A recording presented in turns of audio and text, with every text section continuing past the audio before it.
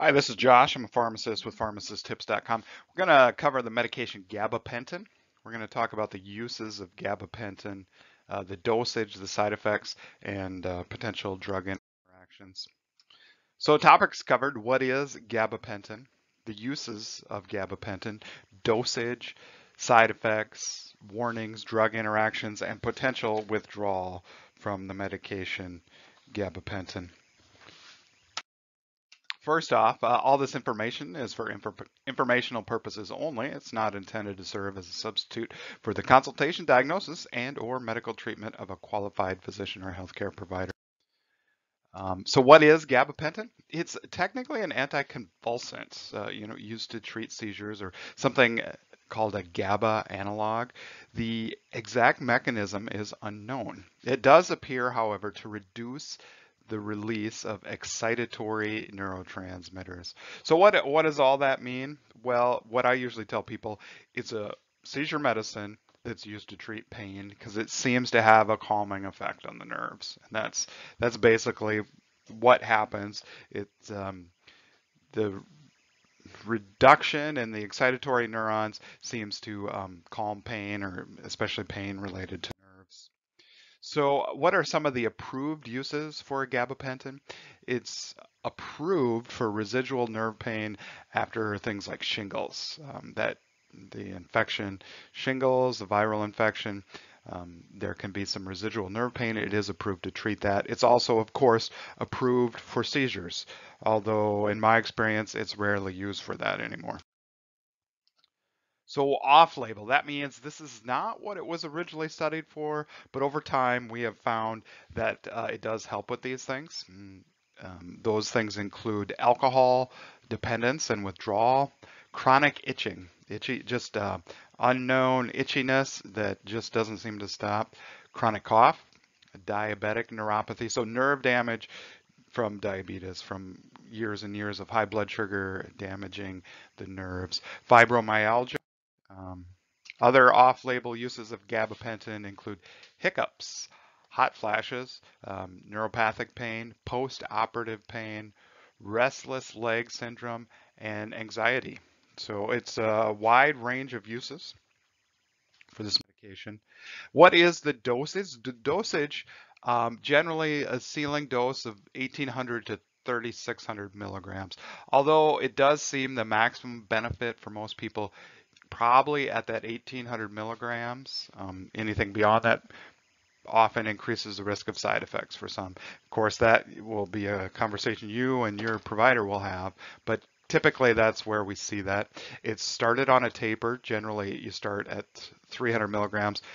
Bedtime on day 1, you take it twice a day on day 2, and then 3 times a day on the 3rd day. And it can, of course, be increased up to that 1800 milligrams per day. Sometimes we do see elderly, and those maybe more sensitive to medicine started out at 100 milligrams per day.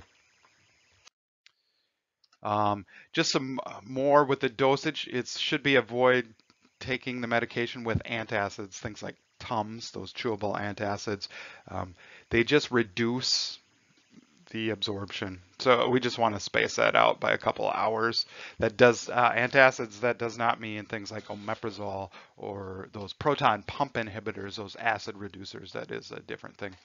The immediate release, which is by far the most common form of gabapentin used, can be taken with or without food, and it is generally divided 3 times a day. So split that dose up about every 8 hours or so. There is an extended release form of this medication. In my experience, I've not seen it used a lot, so I don't have a lot of experience. It's typically a lot more expensive, and we see coverage on insurance pretty spotty. But it's once a day in the evening. Of course, the extended release tablets, we don't want to split those up, and it should be taken with food. What are the most common side effects? Well, dizziness, drowsiness, ataxia, and fatigue. These are the limiting side effects that some people simply cannot take this medication because the drowsiness, they just can't overcome that. That's why we start the dose slowly.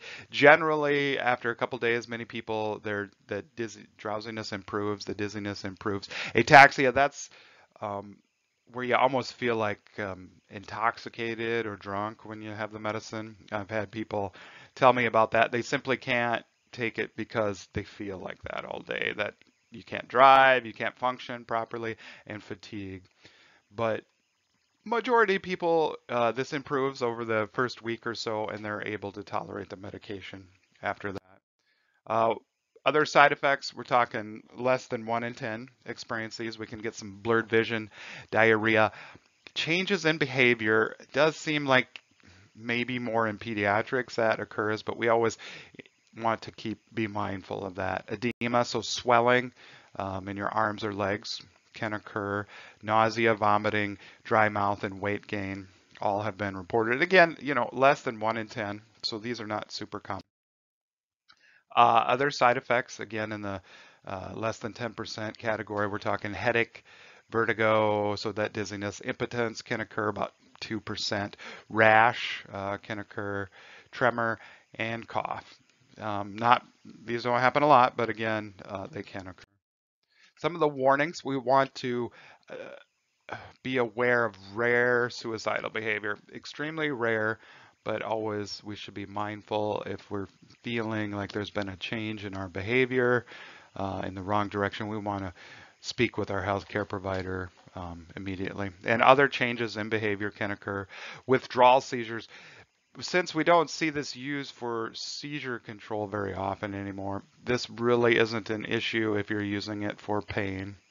And drug-drug interactions, we want to be cautious about other medications that we're taking with us. Some of the things we need to consider for the drug-drug interactions, um, we want to be careful with any other medications that we take that may cause drowsiness.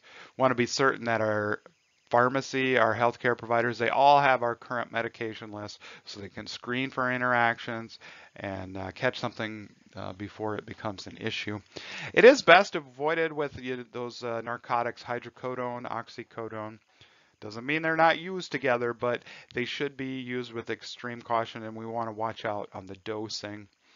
High doses of both really could increase your risk of having some problems.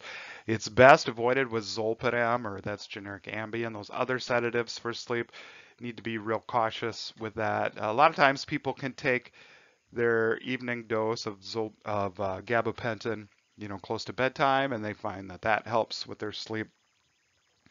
Again, a conversation you'd want to have with your healthcare provider. And it really is best to avoid alcohol with this medication. Withdrawal can occur, so it is recommended you do not stop abruptly. This, of course, is dose dependent. If you're only taking 300 milligrams at bedtime, well, that usually can just be stopped. If you're up to that 1800 milligrams or even beyond that, then it should be tapered generally over 1 to 2 weeks. You can talk to your healthcare provider, your pharmacist about a tapering dose for you, but typically you want to go down off the medication slowly. I do appreciate you watching my video. I hope you found this information useful. I would appreciate it if you'd like this video and subscribe to my channel. If you have questions, go ahead and ask in the comments below. I will do my best to answer them for you. Thanks again for watching.